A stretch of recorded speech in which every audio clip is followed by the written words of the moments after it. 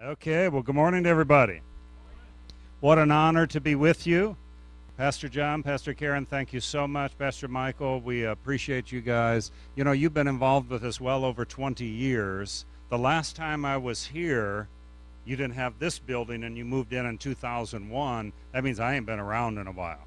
And I apologize for that. You guys have been so faithful to support our ministry, and every month we have a check comes in. So as you give into this church, it's funneled not only to us, but other works around the world, and we're very thankful for that. So this is going to be a good morning. We're going to have a time where you get to see the faces and find out what's going on, what your giving's doing, and just find out that Jesus is rocking things on the other side of the world too. Amen? You guys ain't got it all here, okay? He's big enough to do it everywhere. Amen? Amen. I so enjoy hanging around your pastor. He just drips with this stuff, you know. He just, last time I was here, I still, he talked to me about intercession, and I still remember that, the 3 points, you got to tear it down, then you build it up, then you maintain it, and last night he was dumping out of this other stuff. I said, good Lord, I got to go mull all of this over now, and so what a blessing your leaders are here. And praise God. We're going to have a good time this morning. Do we have that video queued up? We're going to show that, and then Kathy's going to come up and greet you. Then I'm just going to go over a few things, and we're going to get right into the Word here.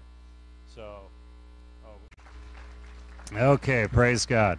A lot of times I say that I am kind of the voice of the ministry. I'm the guy out in the front, always, gift of gab and talking and everything. But Kathy's the real heart of the ministry. So we'd like to invite her up and just share a few moments with you. Come on up.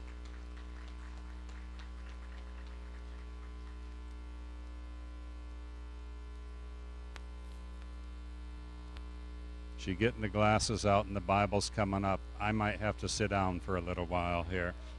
Praise the Lord.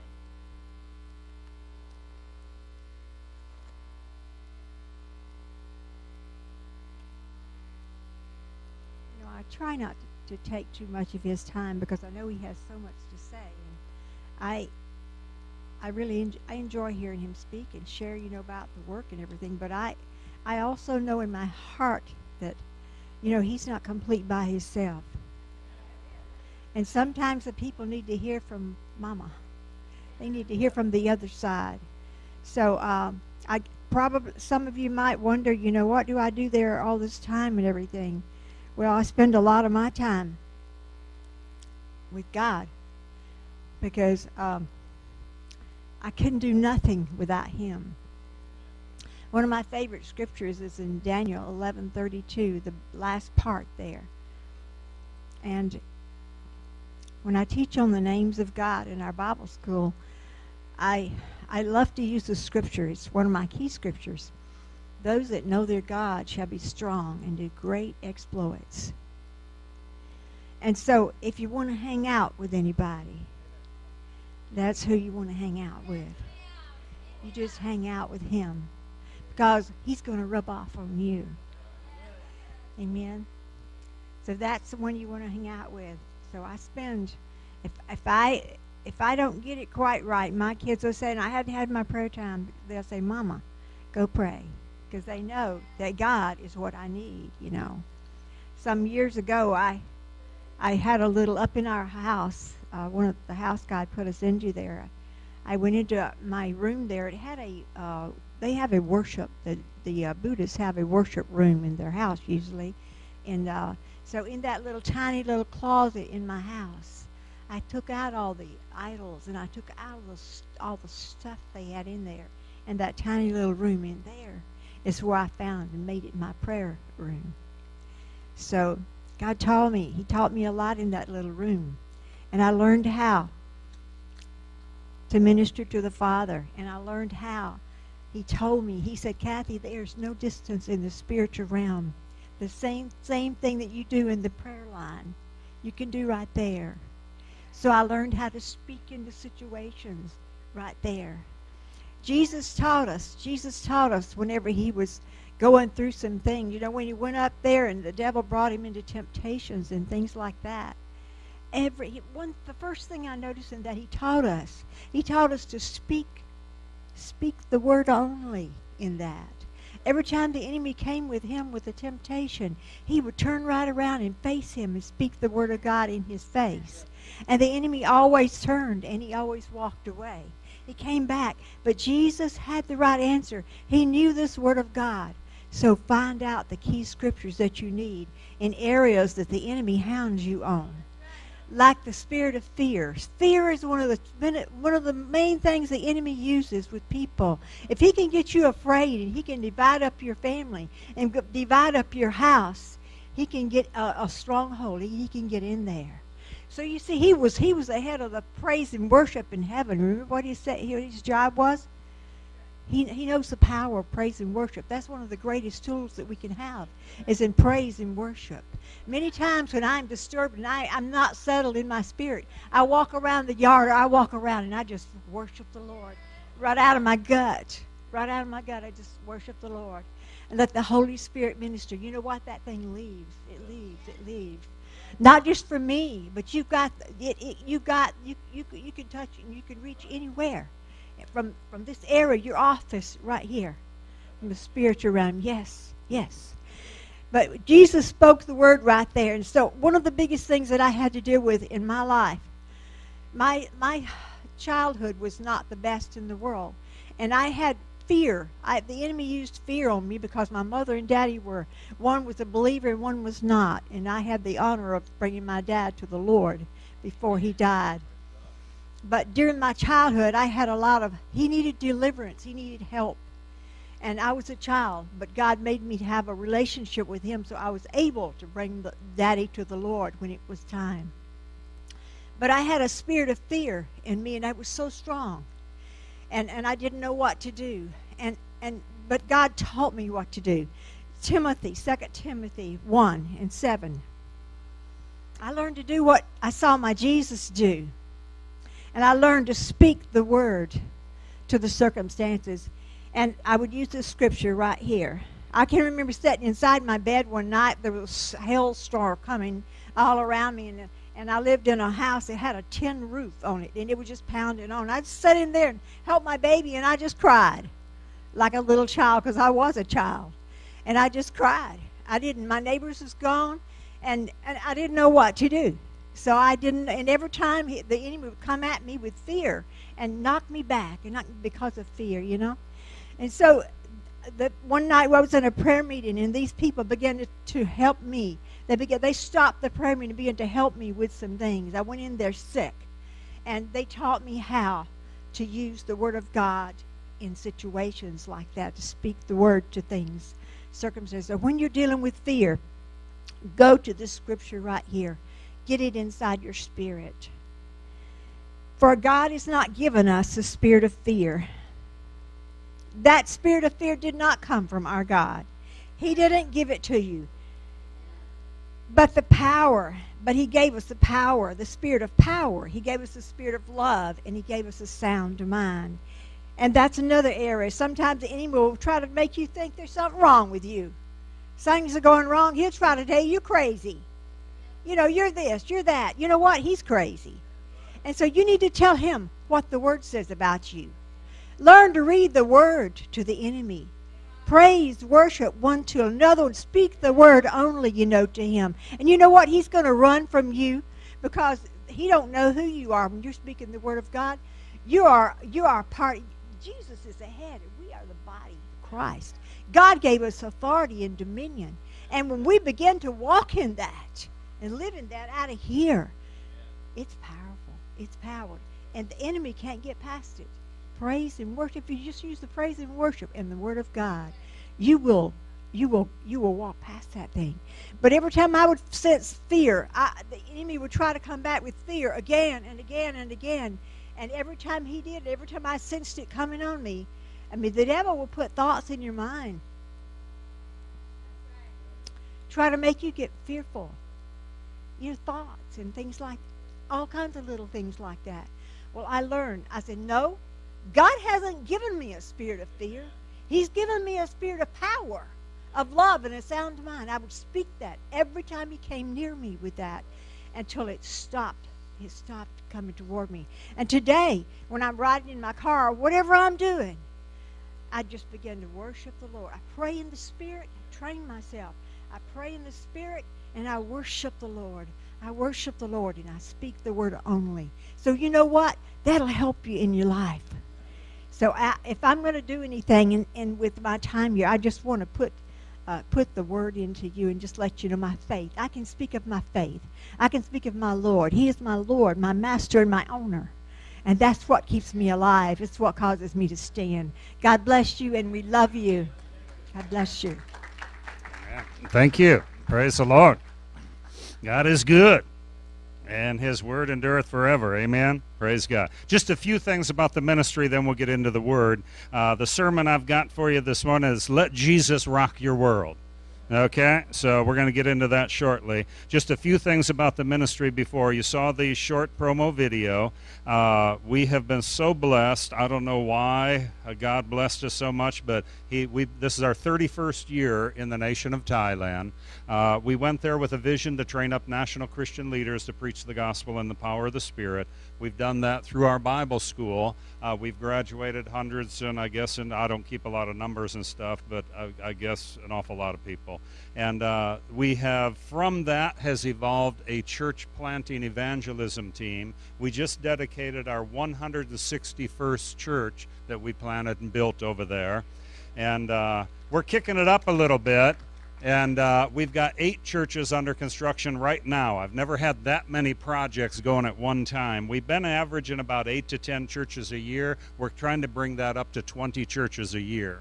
And so just things are popping, things are happening, and it's pretty exciting. People are coming to Christ. And in those 161 churches on any given weekend, you'll have over 30,000 people assemble worshiping God. And those are people that have come to Christ because of those outreaches. So we're excited about that. One of the reasons we're able to kind of kick that up a little bit right now, we have an organization that joined hands with us, and we only have to raise $5,000 per location. This organization has multiple matching funds, and they help us. In fact, they just did a fundraiser, and their keynote speaker was President George Bush.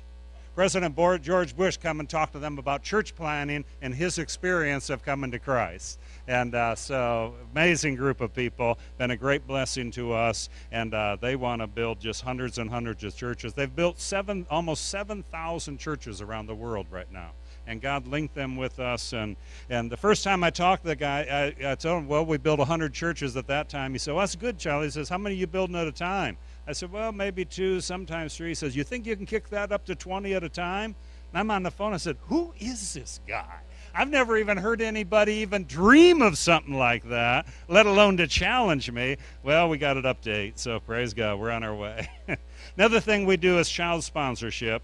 28 years ago, this month, next month, August, where are we at, in July? Just next week, 28 years ago, we found a set of twins on top of a mountain. They're supposed to be murdered because they were twins. A tribal group has a crazy superstition, and they murdered those babies at birth. Long story short, they got delivered out of that situation, were given over to a drug warlords operation to raise up, be soldiers in the heroin army. And then we ended up buying them for $4 each and brought them down the mountain to find a good home for them. Well, 28 years later, I ain't got them out of the house yet. They are Jason and Jeremy, our sons, and they both work with us within the ministry with their wives. Praise God. I never dreamed of getting into the kid business, I tell you. And now started with 2, and I got 700 of them now. And so we care for a lot of children, and those kids, some of the kids are on the table in the back. If you're interested in child sponsorship, you can see us, Kathy and I, be out there. And you know what? We have people that signed up for child sponsorship back in the 1990s are still faithful in this church. I don't know who you are or which you are, but I was like amazed. I mean, golly. So praise God. These are kids. We adopted a new home. I don't have time to get into the story and everything, but got a lot of high schoolers in there that would have been dropped out of school had we not come in and intervened. So I got 24 of the high schoolers and then some younger kids back there. It's a great program. If you're interested, choose a child, take the packet home with you. Just make sure we get this information. and then put the child's name and code on there. 2 levels of sponsorship. Premium is $40 a month. Standard is $30. The difference in those, the premium automatically includes a birthday gift, a Christmas gift, school book, uniform costs, tuition costs, all wrapped into that one monthly deal. It's a great program. We have a tremendous communication system between the child and you. You get letters from them. You get special projects from them, stuff like that. So we'll be there at the table after service. Would love to speak to you about that. We also brought a bunch of coffee several years ago. We basically, I'll just tell you how it is. We just took in 70 new kids this year. Some of them are 4. I'll be in my 80s when they get out of college. And, when you take care of kids, you got to think long term. And so we have developed a coffee business looking to the long term of support for the ministry. And it's great coffee. This was just roasted up. We import it here to the U.S. We're based down in Tucson. This was just roasted this week in Tucson, packaged up, brought to you. I've got some Mexicali or Mayali or however you Mexicans say it. I can't say it quite as good. But this is our sellout favorite. It's chocolate, vanilla, and a touch of cinnamon. And so that's back there. This is what I drink every day, special blend, and that's just great beans and everything. But the proceeds help with the kids and all that. It's $10 a bag what we sell it, but today I'm going to do a sale like I never have done before. Usually I joke with them. I say, okay, $10 a bag or 2 for $20. But I'm actually going to give you a real sale today because I got quite a bit of coffee. So $10 a bag or 3 for $30. No. Now I'll give you 3 bags for $20, okay? And that's below our wholesale price. So come back, get some coffee at the end of the service, and praise God. I mean, if you don't drink coffee, it's good fertilizer for your roses, man. They need acid, or give it to your neighbor or somebody, and you can bless the kids with it. Amen? Praise God. Well, that's the spiel part of it, and that's all necessary. We have to let you know what's going on. And in my sermon, you're going to hear some of the stories and some of the testimonies of what God's been doing there. It's just been an awesome ride. Kathy and I went there. We have always been the least likely to succeed, the bottom of the barrel. I mean, there's no hope, group and all of that. But somehow God has taken that. He does like to take the foolish things of the world to confound the wise. Amen. We got a lot of people in the back just scratching their heads going, I don't know how that happened, boy. But anyhow, we went to Thailand 31 years ago. We didn't have no support. We didn't have anything. We didn't have a vehicle for like 3 years. Walked everywhere. We had a grand total of like $200 a month coming in, a family of 5. And you can't live anywhere in the world on $200 a month. I'm telling you. But God, the rest is history. Now I've got a staff of 70 at our main operation. I support 70 church planter evangelists, and we got 26 staff in a refugee camp. So that's 166 people that we pay the salaries for every month and are touching tens of thousands of people across that nation. Glory to God. Some of the new outreach, the church planting, we've just agreed to plant 20 churches in a section of the country that has the least amount of Christians. Less than 0.1% of the population is Christian. And yet we've got some things popping there. People are coming to Christ, and we're targeting for 20 churches there. So it's just exciting. I mean, this is like a ride. You just hang on and say, man, I don't know why it's happening, how it's happening, but it's Jesus, and it is happening. Amen? Praise God. Let Jesus rock your world. Let's pray. Father, in the name of Jesus, we come before you today.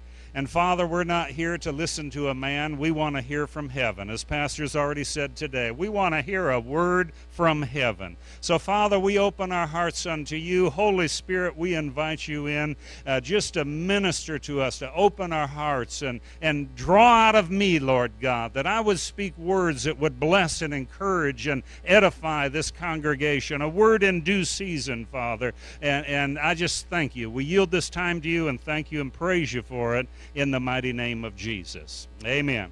Okay, we're going to start over in Matthew 16, and I'll just start giving you a little background here.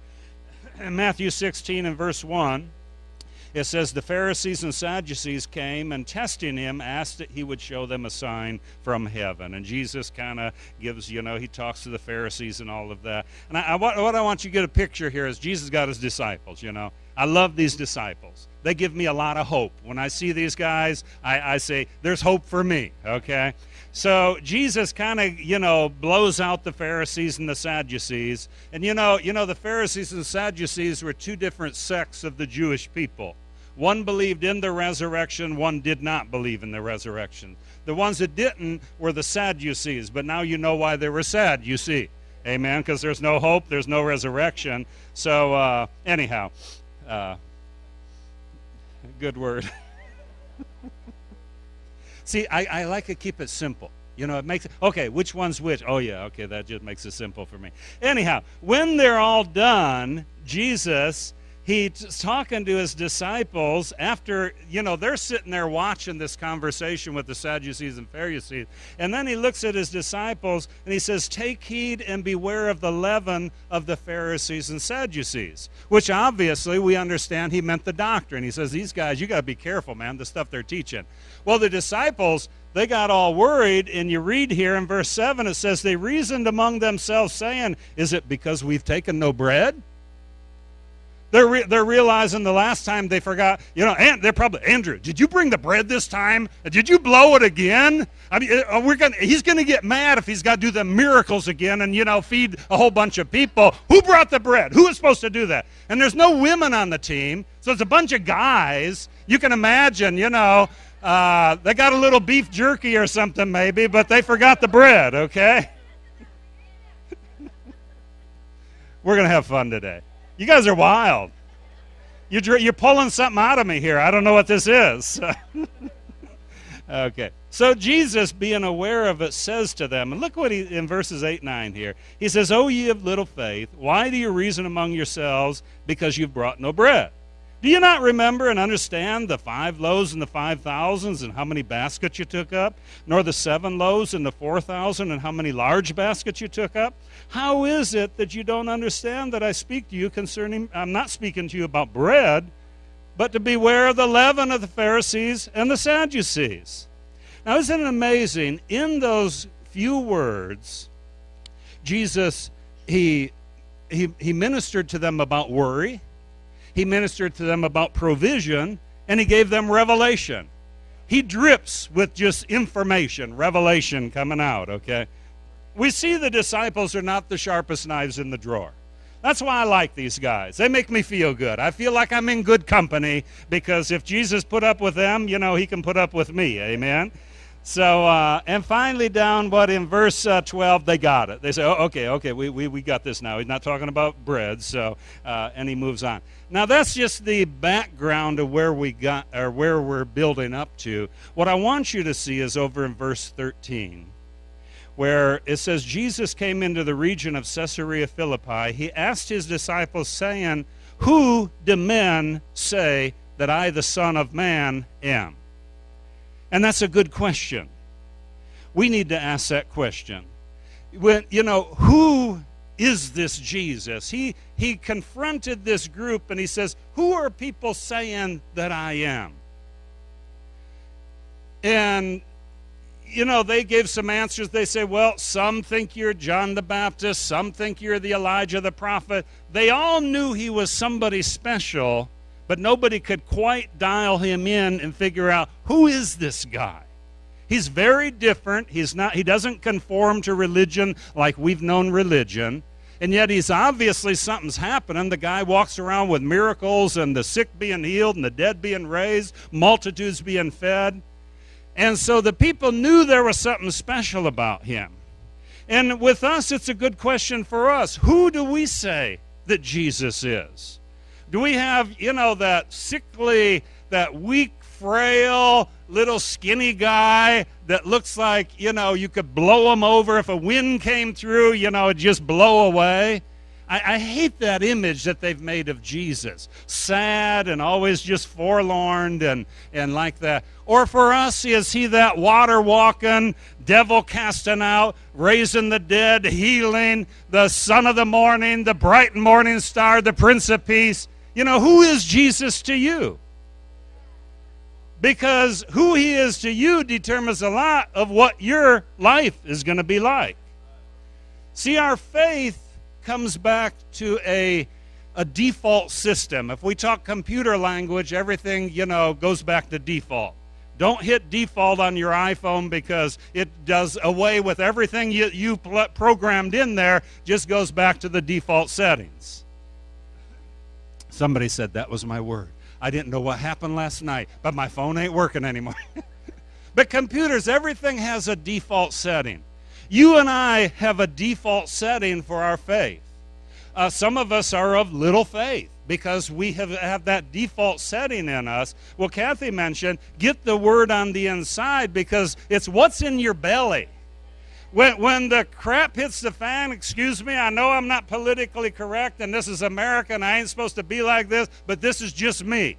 That's why I haven't been here probably for 18 years. They wouldn't invite me back.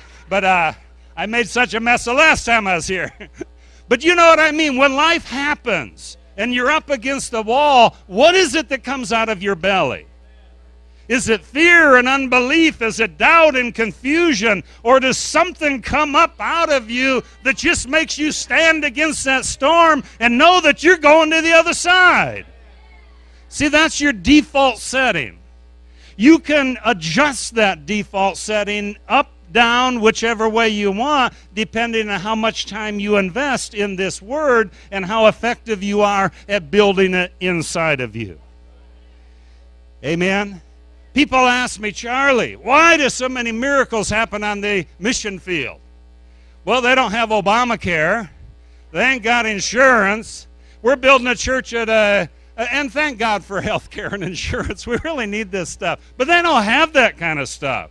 We're building a church at a village right now, Kota Village, and I sent my church planner back there, the head of that department, to check it out. He got back there last week. He says, Charlie, we can't get to that village until November.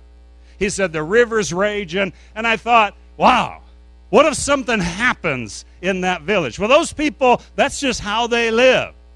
And when somebody gets sick, if God don't move, then we just dig a hole.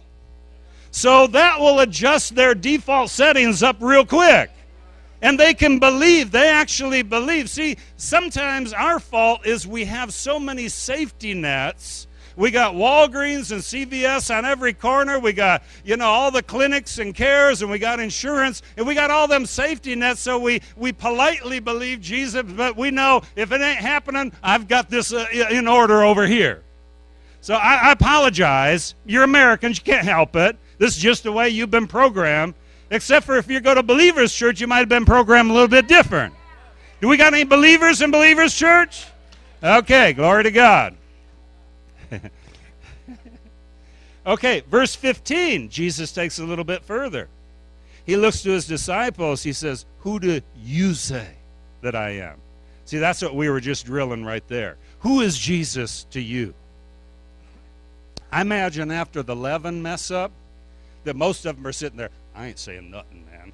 We screwed it up on that last one, and he didn't even hear us, but he knew what we were saying.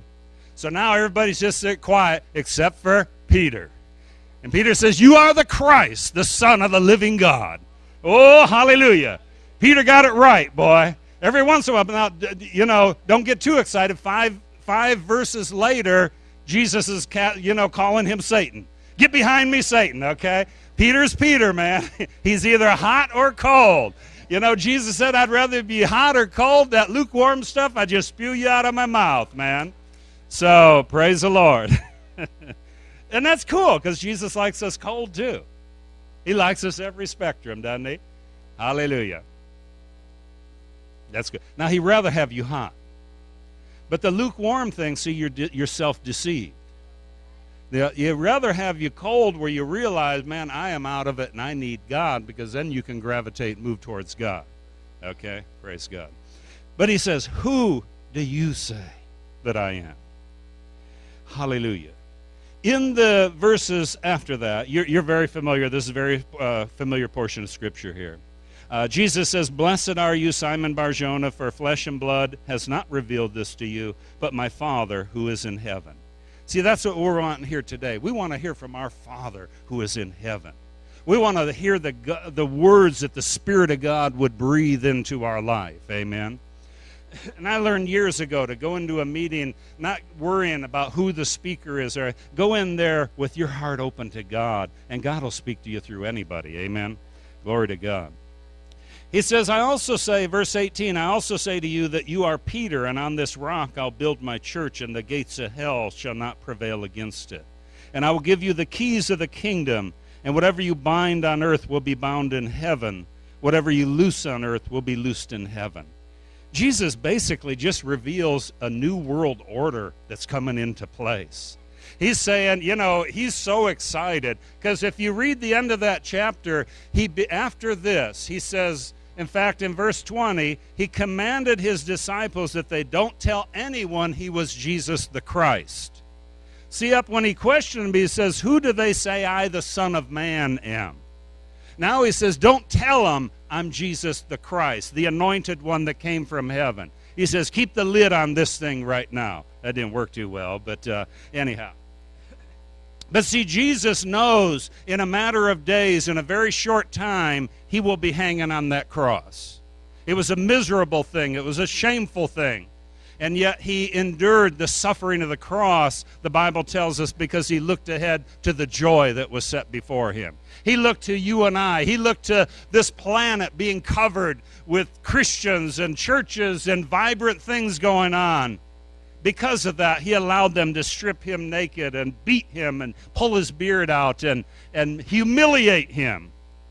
Could you imagine hanging on a cross in front of your mother, stripped naked? What a disgusting, humiliating death. But he knew the joy that was set before him. He knew the church would be birthed in this earth. And this is what he ushers in right here, is a new world order, where he says the gates of hell will not prevail against us.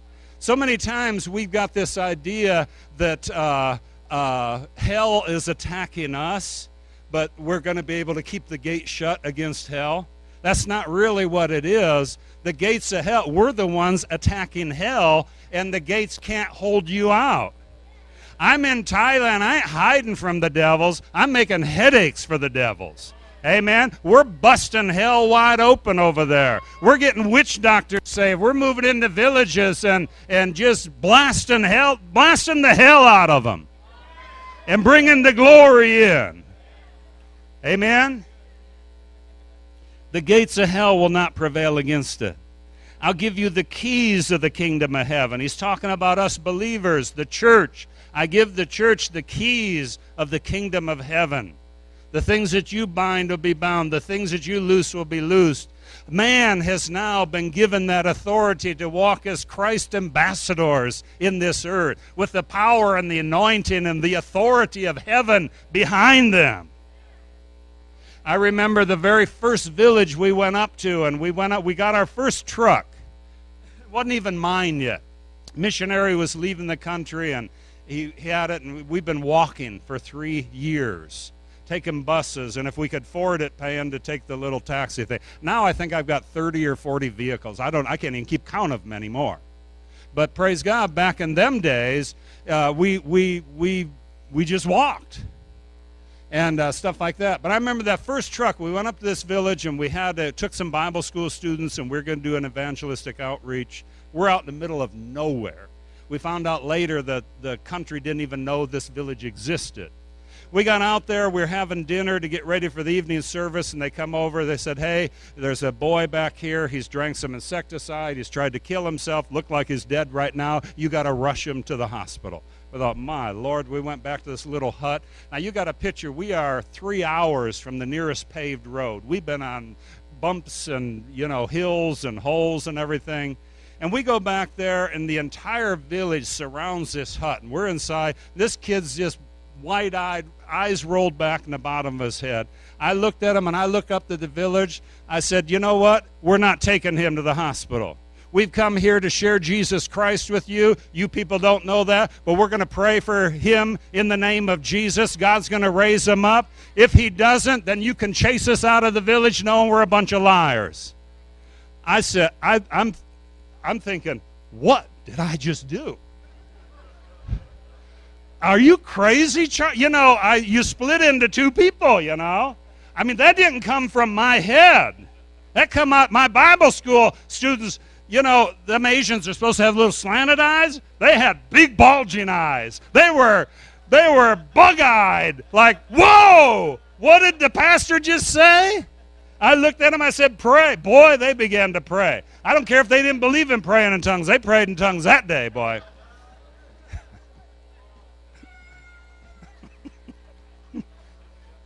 Well, about 45 minutes later, that kid came to.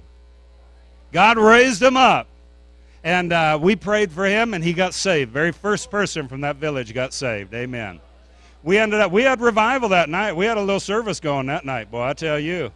We ended up, our pastor, the village, this is how crazy the devil is. We planted a church in that village. And our pastor, we needed a home for him. Well, the witch doctor's house came up for sale because they said the spirits told him he had too fancy of a house, that he had to go live in a shack out on the edge of the village. So we put our pastor in the nicest house in the village, and we put the witch doctor out in the bushes. I think even he came to Christ now, so... He probably sat there so many nights looking back at his house saying, I don't know what happened. That Jesus guy's over there, and my devils ain't treating me too good.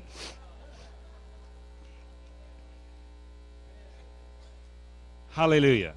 I found this quote. I was looking for another quote, but I found this quote by Oswald Chambers. All of God's people are ordinary people who've been made extraordinary by the purpose that he's given to them. Amen. We're all just normal folk. But we can become extraordinary when you tap into that purpose that God has had with you. We have a young man, he's in his 50s, you know, that's still young to me. But him and his wife came to our Bible school, and long story short, which I'm really not good at, so thank God that Pastor John said I can preach all the way to evening service, and they're catering luncheon today, amen? So... Anyhow, Weirchai came to our school, and I had no clue. You don't know. You receive students. You don't know who these guys are. And one day I was going to do a seminar, and he asked if he could ride with me. I said, sure, jump in. So we pull out, and in the first 5 miles, he said, John means like reverend or pastor. He says, John Charlie, he says, I don't know if you know my testimony. I said, no, brother, I don't even know your name yet, you know. And he said, well, I'm Weirchai. He says, before I came to this school, he says, I was a crazy man. I lived in the jungle naked for several years. I thought, good Lord, we got a 3-hour drive. This is, I moved over a little bit, you know. Or no, I moved this way over there because we drive on that side, okay. But then he began to share his story with me. Well, this guy and he was a little off because he had lost his mind. There's a long story behind it and everything. But God brought him back. Hallelujah. And God spoke to him, and he became like that King Nebuchadnezzar, the guy who lost his rational thought and became like an animal. That's what happened to him. But in that state, he heard the voice of God. And God spoke to him and says, men might reject you, no one might love you, but my love for you is always there. And he loved him back. And then they brought him to our Bible school. First year he did a 40-day fast. Totally, we didn't encourage it or anything. Second year he did did I say first year? First year he did a 40-day fast. Second year he did another 40-day fast. I tell you, after the first one, he was recovered. He was still off a bit, but he was 90% back. After the second 40-day fast, this guy come out with a miracle ministry. And he would take students out on the weekend, and I couldn't wait till Monday morning to hear the testimonies. I mean, they would get cripples that had not walked in years. Just take them, said, in the name of Jesus, you know, I don't have silver or gold, but in the name of Jesus, rise and walk. And they would rise and walk. He's the only guy I ever hired on graduation day. Him and his wife graduated with their graduation gowns and all of that. And I hired him on the spot, not just to join our team, but to be the head of my evangelism team. Anybody who's got that kind of stuff going, I want him influencing my evangelist. And I jokingly, I'm a clown. I like to joke around. I said, Weirchai, I said, I need you to be head of my evangelism. Oh, okay. I said, listen, I want you to go build me 50 churches. He says, okay. And he turns around and walks away. And I tried to call him to let him know I was joking. But I think he's built 60, so I figured I'm just not going to call him back anymore, you know. Why interfere, you know? But the guy is phenomenal. And to show you how he thinks, I was with him. We were doing dedications, and many times we'd do dedications several days in a row. We were on our 6th dedication. Weirchai had been with me all of that time. We're at the you get burned out on church dedication. On 6th one, I hate to say it, but I mean they're all excited, but this is your 6th dedication, you know. Well, we're sitting there waiting for the service, and I say, Weirchai, because it was one of his villages. I say, what's been happening here? Tell me about this village. He said, this is a village that opposed us a lot, but he said, this lady over here had cancer, so I prayed for her, and the doctors would give her up to die, but I prayed for her and God healed her. I said, oh, and he said, and that guy over there, he had this great big old goiter hanging off his neck. He said, I prayed for that, and that fell off. Then he had another testimony, and I'm thinking, you've been with me for 6 days, and you haven't even mentioned this stuff until I asked you about it. Definitely not American. If you're an American and you get a headache healed, you put it on the website. You put out a Twitter blast. You put it out on Facebook. I mean, you got the newsletters going out and saying, put your $50 in if you want this same miracle happening for you. And this guy, he just thinks this is what we're supposed to do as Christians. Because this is what Jesus did. Oh, okay, this is how we're supposed to act. Oh, okay. And he just goes and does it. Hallelujah. Who do you say that I am? Amen? Amen. Hallelujah. Wow. Another lady, we was up this village, and I had ripped out the muscles in my shoulder, had ruined myself. We were in a remote area, and I had to pick a truck off of the road and put it, or it fell off the road, and I had to pick it up and put it, and it was on a steep mountain, and I was the only guy that was big enough. There was a tree growing out, and I could put 1 foot on the tree, 1 on the side, and lift this truck out. Well, we got the truck out, but it destroyed my shoulder, and it was for months I could hardly lift my arm.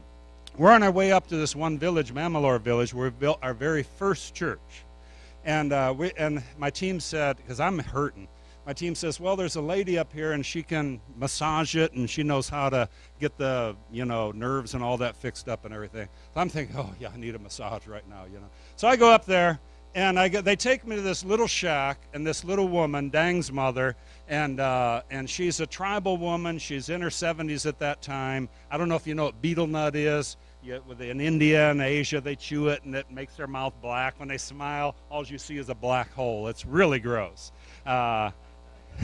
Kind of like the Baptists smoking their cigarettes, Over there, they do the betel nut bit, And so it's a dirty habit, but it's just a part of culture of there, Well, she come out, and they told her she spoke a tribal language. I had my interpreter there. So she said, well, sit down. So I sit down, and she starts working on it. And she says, Charlie, through the interpreter, she says, Charlie, you brought the gospel to our village. And I kind of like, yeah, we planted the church here. And I remember when we built the church and everything. And she keeps working, and she got quiet. And then she says, you taught us about healing. I said, uh-oh. And all of a sudden I'm saying, okay, I see where this is going here, My pride was being deflated real quick, like a puffer fish, all of a sudden.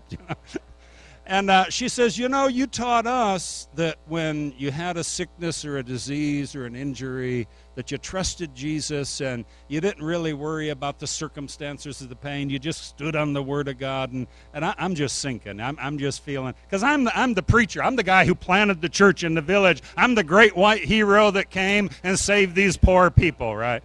Well, boy, she preached to me that day. And what blessed me is I realized here's a woman in her 70s. She cannot read or write. She's never went to school a single day of her life. She's never lived in civilization. She's never been off of this mountaintop. She's on the back of one of the highest mountains in Thailand. But the gospel, in its simplicity, changed her life. And she became preacher that day to the preacher. And I said, Jesus, that is beautiful. Because this is not complicated. And the simplest mind, the uneducated mind, can apply the principles of the Word of God and walk a victorious life. She passed a few years ago. an Old Testament saint's death. She didn't die in sickness and disease. She just went on to be with Jesus. What a blessing. Jesus introduced this new world order that we could enjoy life and change lives. Amen. Now, here it gets a little complicated. This is not the first two things was Jesus said, who do men say that I am? Secondly, he says, who do you say I am? I'm taking a little bit further and say, who do men say that you are? Because, see, many times we're bound by image. And that's proved out with Jesus. When he was in Nazareth, the Bible says that he could do no mighty miracles there other than heal a few minorly sick people. Why? Because they said, isn't this the carpenter's son? The image that people cast upon you can affect you. And we have to understand that and be able to come free from that. You've probably heard the story of Thomas Edison. He wasn't too good in school. Thomas Edison, I don't know, the lights we have today is because he invented, he discovered the light bulb, and I think over 1,000 inventions Thomas Edison created. There's a story out that says when he was in school, the principal called him and his mother in and gave him a note, and they took Thomas Edison out of school. He got home, and he asked his mother what the note said, and his mother said that, he said that you are such a genius that the school doesn't have teachers appropriate enough to teach you, so he wants me to teach you at home. And now I did diagnose this because I like to find out things. This isn't quite true, but it makes a great story, and a lot of motivational preachers use that. And that story goes on to say, after his mother passed, he was going through some things, and he found that note from the school. And the note said, your son is with such learning disabilities that he can't, we can't have him in our classes, so you need to remove him and teach him yourself. That part's true. But the part that wasn't quite true, so that sounded really good. I could have just told you that. But because I got the revelator over here on the front row, I got to make sure everything lines up with truth, okay? So, no, because I want to be based in truth, too. I'm just kidding. I'm a revelator, too, But I did research it through Snopes and all that, and it said the truth is that they got that note from the school. And it infuriated Thomas Edison, and his mother did have to homeschool him after that. But it made him so mad, and he was dyslexic, and he had a lot of challenges, but it infuriated him so much that he went on to be the man that we know, one of the greatest inventors of our age. What an amazing thing. But see, the world was trying to cast something upon him. You have to be careful of that. When I was in high school, they did these placement tests of what you would do well at in school. And it was based on in occupation, excuse me. It was based on a 0 to 100 scale, and by your academic abilities, it told you the percentage of what you'd do well at. Well, I got 2 negative scores. And our supervisor, he looked at it, he said, this is odd because it's supposed to be 0 to 100, but Charlie, you got 2 negatives. You got a -6 as a farmer, and a -9 as a minister, clergyman. Well, what I do today, I've got over 500 acres of coffee planted, and I preach the gospel. So go figure. The 2 occupations that they figure I'm absolutely useless for are the 2 things. God must just chuckle. He must say, the Bible says in Psalms 2, he sits in the heavens and laughs. He just sits back. You got to be kidding. I guess, I wonder if he decided then, he said, I'm just going to make him a farmer and a preacher, Now, we know better than that because, as Pastor said from before in Ephesians 2:10, that we are his workmanship. He created us unto good works, which he before ordained that we should walk in those and do those. Amen? So I realized that, anyhow. So you have to be careful. And then when Kathy and I, we met in Bible school, and we were kind of viewed as the least likely couple to succeed in Bible school. Then we went to a church, and we joined a group of other couples that were training for ministry, and there were 5 different couples, and we were kind of looked down upon as the couple that really didn't have much hope. So apparently our school must have just kept sending that message forward everywhere I was going. Then we get to Thailand, and the missionaries, we found out years later, took bets. Missionaries aren't supposed to do this. They took bets of how many months we would make it before we'd fall flat on our face. Now they're all gone, and we got the biggest ministry in the nation. So, and that's a glory to God. You know, the Bible says God takes the foolish things of the world to confound the wise. Amen. But see, if you allow that image to be cast on you, because as a child I was very awkward. When I got called to the preach, I couldn't speak because I had many years of drug abuse behind me, and I just couldn't talk to people. No way would I ever stand in front of people. So the world can cast this on you. And I just shared this a couple of weeks ago at a missions conference. It's like the world saying no, no, no. And they were right. There was no ability. There was no natural gifting, nothing. But when I got saved, I found out Jesus said, go, go, go. And I kind of like to, you know Forrest Gump? Do you ever see the movie? Well, Forrest Gump really was a mess, you know. He couldn't hardly walk or anything. And them bullies were, you know, making fun of him and chasing him. And I remember there with a pickup truck, and Forrest is trying to get home from school, and here comes that pickup truck, and that girl who liked Forrest, she said, "Forrest, run!" And Forrest, you know, he looked, and Forrest starts running. Well, I feel that was my life. You know, the whole world, the school told me I couldn't do that stuff. The Bible school told me I couldn't do that stuff. The church told me I couldn't do that stuff. But Jesus says run, so I, like Forrest, I started running. And I had contraptions holding me back and every obstacle in the world holding me back. But all of a sudden, we started running. And all of a sudden, God created the person that he called us to be. And now we got a whole trail of people going back with it. How did that happen? What in the world happened there? That's our Jesus, amen? And he's no God, no respecter of persons, amen? I mean, if you just got the gumption to get up and do something, he's going to get there'll be the wind under your wings, amen? Hallelujah. See, in Thailand, we've made an army of somebodies out of nobodies. And they're so loyal to us because we took all of them, were basket cases, and we made something out of them by putting the Word of God into their life, putting hope into their life, investing God's Word into them. One of our requirements to be on our staff, you have to come through our Bible school, 2-year school. That's where they get grounded in the Word of God. That's where they get our DNA and our culture and everything. And it changes lives. When we adopted Jason and Jeremy, they come from the most despised tribe in the nation. The people, I won't even tell you all the details, but they're really looked down upon. And when they put him in our hands, they were dirt. They were dirt in the villagers' hands. When they put him into our hands, all of a sudden, there was value on those boys. They didn't know where they come from. They just knew who was holding them. As we held them boys, all of a sudden all the Thai people said, "Whoa, those are beautiful babies." And I'm thinking, you're crazy, because just a few days ago, they were filth, throwaway castaways.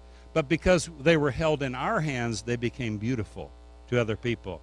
Isn't that amazing? As we are held in the hands of Jesus, we become valuable. Amen? Perception is so important. And you have to beware of, this is what we're talking about a little bit here, other people's perception of you. You don't let that bind you. You don't let that stop you. You have to realize your value in Christ. Years ago, a gentleman came to my office, and he walked in, and he was guarding something with his hand. He says, "Brother Charlie," he says, "I think you're going to America next week, right?" I said, "Yeah." He says, "Listen, I've got this coin." He says, "This thing's worth like $1 million. And he told me the story behind it. He said, "Could you go sell it for me?" And I didn't believe the story. I'm a little skeptical on that, $1 million. And he told me the story how a World War II soldier, a tribesman back in the jungles of Burma, was helping the Allied soldiers. And when this Allied soldier died, in the jungle, he handed this tribal man this coin and told him that this is very valuable, keep it. And he says that tribal man was the father of a local pastor we knew. And he said when his father died, he handed it to the pastor, told him the story, and told him the value of this coin. And so now they wanted me to take it home and sell it. So he left the office, and literally I almost feel bad about it. But my briefcase was sitting over there, and I looked at it, kind of laughed, and I literally threw the coin over into my briefcase. Forgot about it. A week later, I land in Portland, Oregon. Pastor David picks me up, and we're at his house. And we're chatting, just catching up. And all of a sudden, I remember this coin. I said, oh, David, you won't believe this story. And he said, really? He said, well, my son collects coins. He says, where's the coin at? I said, well, it's in my briefcase. He said, well, go get it. I'll go get my son's books. And he brings a book out, and we're paging through. All of a sudden, there it is. And it says, this is the most valuable coin ever in U.S. circulation. Only 6 of them known in the world, and the last one sold for $960,000. All of a sudden, I took that coin. I gently wrapped it back up because, a good condition coin gets more money. You don't throw a good condition coin across the room into a briefcase. I went with the hotel. I put that coin in my pocket. I wouldn't even take my hand out of my pocket. I walked around like this. I opened his door, and I looked out first to see if there's any burglars or bad guys out here, man. And I got to my hotel room that night, and I put a chair up against the door. Ain't nobody getting my $1 million coin. Now, the coin didn't change, but my perception of it changed. Amen? Many times we're like that valueless coin in our thinking or in others' thinkings about us. See, all the garbage I came through in life, I remember when I told my parents I got saved, they kind of laughed and said, what's next? You've been the vegetarian, you've been the hippie, you've been this, every time you come through town, you're some new thing, 1 year I'm a fruitarian. I actually lived on fruits for a whole year. Man, I was skinny. I was half of what I weigh right now. Floating, man, I tell you. But and then I met some aeritarians who just lived on air, and I figured, we're going to draw the line here, because there didn't seem to be too many of them around. But my parents seen it all. And so when I brought Jesus home, they just laughed and said, what's that? My dad said, son, he says, you're a drug dealer now, because by then they knew what I was doing. He says, you got motorcycles, you got cars. He says, do you realize if you become a priest, that's what he called it. He says, if you become a priest, you got to do this vow of poverty, and you can't have any of this stuff. And I thought, my dad didn't know Jesus then. But like Kathy, I had the privilege of leading my mother and father to Christ. They're both in heaven now, glory to God. But see, we can be bound by that image, amen? Hallelujah. Wow, wow, wow. Okay, lastly, we're going to close with this. Most importantly, see, we looked at Jesus saying, who do men say that I am? Then he looked at his disciples, say, who do you say that I am? Then I asked you, who do men say that you are? But I saved the best for last. Most importantly, who does he say that you are? Amen? And Pastor Karen shared that Ephesians 2:10. She stole my scripture here this morning, but that's okay. I figure it was on the same wavelength here. But it says, for we are his workmanship, created in Christ Jesus for good works, which God prepared beforehand that we should walk in them. That verse changed my life. When I came out of the dark world that I came out of, motorcycles and drugs and all that crazy stuff, I had the lowest self-worth, I think, possible as a human being. And I couldn't believe that God could love me, but he did a miracle. I got saved through a supernatural encounter with Jesus. And I don't have time to get into all the testimonies and all that. Christians would avoid me because I was a big, bad, ugly-looking dude. I know that's hard to believe. When you're looking at me today, that's hard to believe, I realize. But I was a bad dude. And so I didn't get witnessed to, but I had a confrontation with Jesus, and I gave my life to him and got saved. Amen. And but I remember that scripture was a turning point. Because when I read it, it came alive to me. I said, God, I said, I have made nothing but a mess for over 20 years. This says you created me for good works. And I said, could this be possible? Is there any possibility that that's really truth right there? And I said, and I kind of challenged him. I said, if that's possible, because it says you planned before that I would do good works. I said, and I'm talking to God. I said, all I've done is bad things. I said, but if you can get anything good out of me, I'm yours. And that was a change of my thinking, of the perception of me. Maybe like that coin, I began to say, maybe there is a possibility of some value there. And that revelation, built on so many others, in Psalms 139, it talks about how I'll praise you, for I'm fearfully and wonderfully made. Then it goes on to say, your eyes saw my substance being yet unformed, and in your book they were all written, the days were fashioned for me before they even existed. I was like, whoa. I said, this is destiny stuff here. I mean, if this is real, boy, this is good news. And I found out that it is good news. Amen. Your pastor was sharing with you some things. He's hit his 65th birthday. He's an old man. I'm just a couple years behind him, but I'm going to honor him as the old man. Praise the Lord. In full respect. But we were talking about some things. When I hit 60, Pastor John, I did some bargaining with God. I wasn't as intelligent as you were in your 65th year revelation there, because I was saying, God, I'm tired. I've worked hard. I'm kind of a workaholic. And what happened in Thailand, there were probably, in the early years, I neglected my family. I've done so. We've paid a price to do what we've done, okay? It hasn't been easy. And we've lost a daughter. We buried a daughter 6 years ago in Thailand. And there was probably times I was working too hard and maybe didn't give my wife and my children the time they needed and all that. So when I hit 60, I'm like, okay, God, I said, 700 kids, 10 churches a year. I don't even know anybody doing this. We can kind of like put it in neutral now and just cruise a little bit, can't we? And just, maybe I could buy some golf clubs or a bowling ball or something, And the Lord spoke to me that day. He says, son, I finally got you to the place where you have a little bit of wisdom. I didn't like his stress on little bit, but, he's God, He says, you actually have some contacts now that are, can really help you a lot. And he says, best of all, you know how to get a job done for me.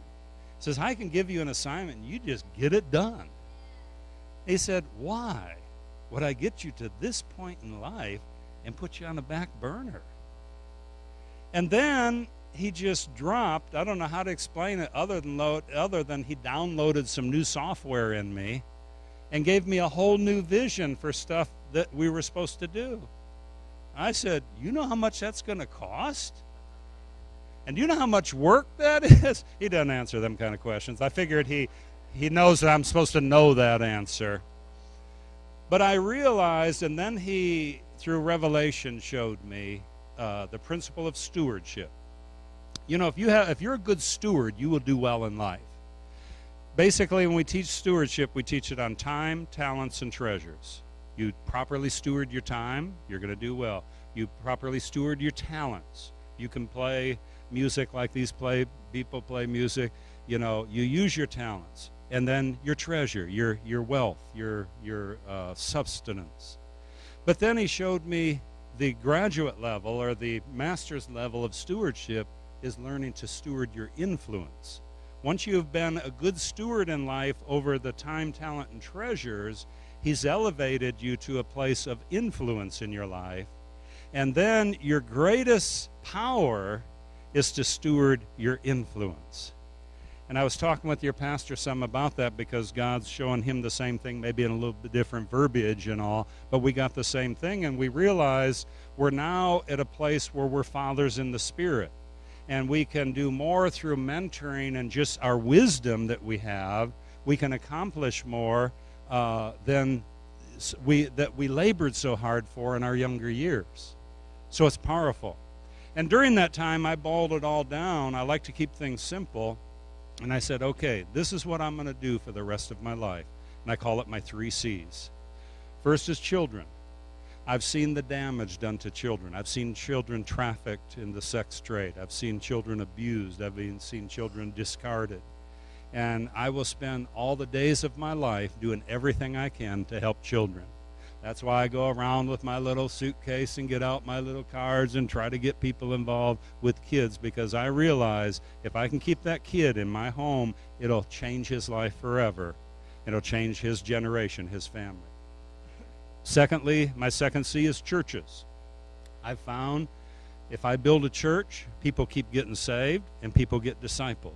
So all the days of my life, I'll dedicate myself to building as many churches as I possibly can. That's when this new opportunity came up for 20 new churches on top of the 10 or 12 we've been doing a year. I said, count me in, God. I want to get involved in that, because that's my second C. My third C is coffee. And you might laugh about it, but see, I see coffee from a different perspective.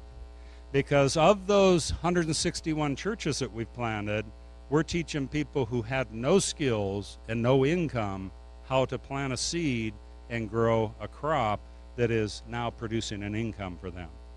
We have over 300, probably up towards 400 by now, but over 300 I'm fully aware of that are now earning their living from planting coffee and providing us real good coffee.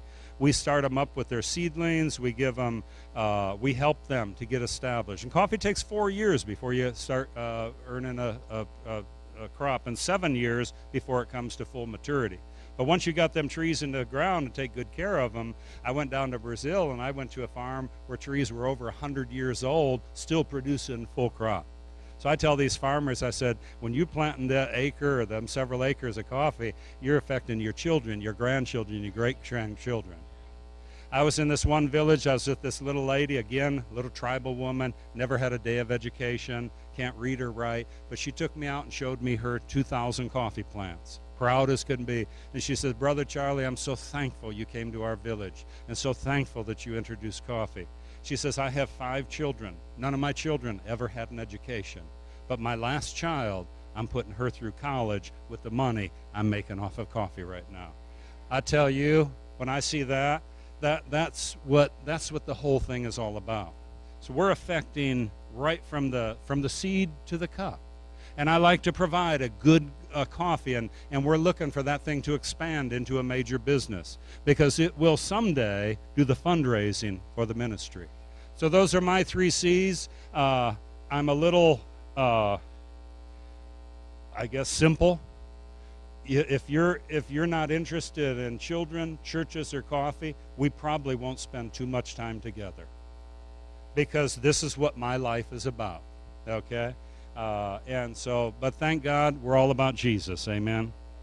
There's a quote, the one I was trying to find, I thought it was Oswald, that one fella, but it's, without God, we cannot.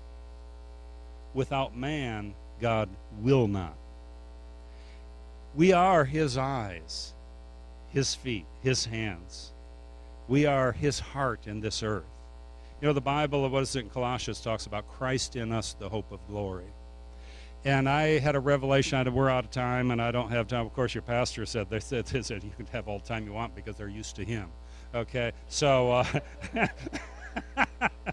but I'm going to try to keep you nice. So 17 years from now, I'm going to come back before 17 years anyhow. But I'm kind of missing what I'm kind of thinking about. I lost my train of thought there. Well, that was dumb, Charlie. Let me close with this verse, Joel 3:9. Prepare for war, wake up the mighty men. You know, God has mighty men and mighty women just out there sitting there. And when the war comes, it's time to wake them up. Amen? Very interesting. I don't have time to go into that, but if you read through that, it's talking about harvest. Talking about a few verses down, it's talking about putting in the sickle where the harvest is ripe. I believe that we're in a place in history right now where we have to wake up the mighty ones. Amen? And, all I've done today is shown you what a bunch of nobodies have done for Jesus when they just simply woke him up. We don't have no talent. We don't have no reputation. We don't have anything, but we've got an army of people doing God's work there. And there's an army right here in this church this morning, amen? So, who do you say Jesus is? Best of all, who does Jesus say you are? Amen? Rise up, the mighty men and women of God, and let Jesus rock your world, amen? What a mighty God we serve. I'm going to close with this. God bless you. I've totally enjoyed myself this morning. I hope you have as well. God bless you.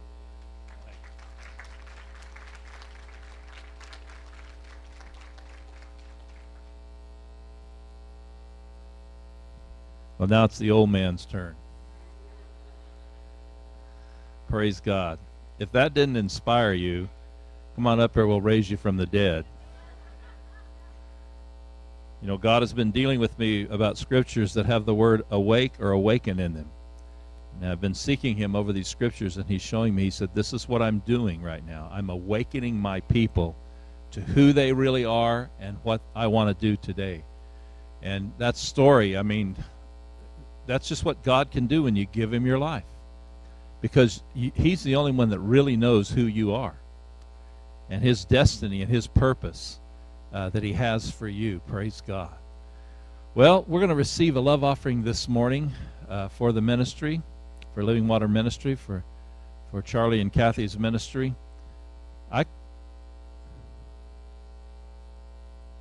Supporting them monthly. Charlie, if they want to support you monthly, do they just sign up back there? Or okay. Yeah, if you ever need any of their info, just ask us and we can give that to you. We as a church support them monthly, but if God puts it on your heart to support them monthly, and especially like it's supporting with the children and so forth, I mean, this ministry is not only preaching the gospel, it's establishing the kingdom by establishing churches and even getting involved in the economy to where God's people are even in business are beginning to do things that are going to cause the not just a move of God or a revival for a while, but the nation over there is the culture's being taken over by what God is doing through these folks. What a blessing, what an encouragement. And so as you give this morning, I just ask you simply to look to the Lord and ask him what he wants you to put in the offering. I used to ask me what I wanted to do, and that didn't work out too good in my life. And I found out that when I ask the Lord, he may give me the answer I maybe don't want to hear at the moment, but I found that if I'll listen to him and do what he tells me to do, then it always comes out right. And one thing I found about offerings like this is God is, I like to say it, killing two birds with one stone. I guess maybe that's not the best way to say it. But God knows not only what they need to have come in this offering this morning, but he knows what you need. And every time in my life I've talked to God about a need, he's talked to me about a seed, because that's the way he works. And so this morning, just simply pray and say, Holy Spirit, I want to do what you want me to do in this offering. So I open my heart to you, and I ask you to just put it in my heart, put it in my mind. If you get two figures, the higher one's God, the lower one's you. And just obey him. Amen? Praise God. So, Father, we come into agreement this morning. We thank you for the word of the Lord that was given today. God, there's a generation. As I looked around the congregation this morning and I saw the young people that were here, I saw those that are around my age here. Father, you've got a future for all of us. And I know by what you've been sharing with me, what I've been hearing come through the prophets of God in these days we live in, that we are on the cusp and on just the threshold of stepping into something that's going to, as he said, rock this world for you.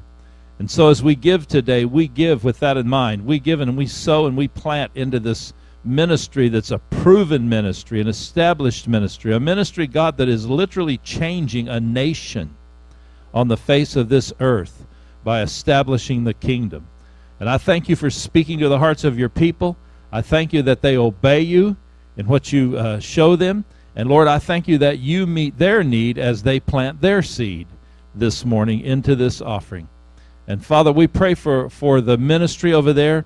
Lord, I see that second wind, if you want to call it that you are giving Charlie and Kathy. And God, you're going to take them beyond what they can even ask or think. We praise you for that, Lord, and just help us to play the part we need to play in that. In Jesus' name. Amen? Amen. Praise God. Hallelujah. Thank you, Lord. The Lord is good, and his mercies are forever. Praise the Lord. So when we dismiss here in just a moment, go back and make sure you take a look at what's on the table there and just ask the Lord what he wants you to do. Buy some coffee. Take it home. If you're not a coffee drinker, take it home and bless somebody else. Take it to your neighbor and witness to him. Say, you know where this came from and how it got here? And you can share with them the gospel. You can share with them what God's doing in the nation of Thailand. Amen? Praise the Lord. Well, tonight at 6, Charlie was going to be ministering tonight, but they have to leave early because of another thing that came up they need to go to. And so Pastor Mike's going to be ministering tonight, but we're going to be back here at 6 o'clock tonight and have a great time. Why don't you stand with me this morning? Praise the Lord. Lord, I thank you for the purpose and the destiny of your people. I thank you for every person, Father. You have rained your word on us this morning. It has come from heaven to help us. And I thank you, Father, that no longer do we see ourselves based on the devil's opinion or our opinion or somebody else's opinion, but we see ourselves based on your opinion. And as people seek you this week, as they spend time with you, I pray that you'll paint the vision of God in their heart and show them the destiny that you have for them. We give you praise for it in Jesus' name. Amen? Amen. God bless you. Have a good afternoon. We'll be back tonight at 6.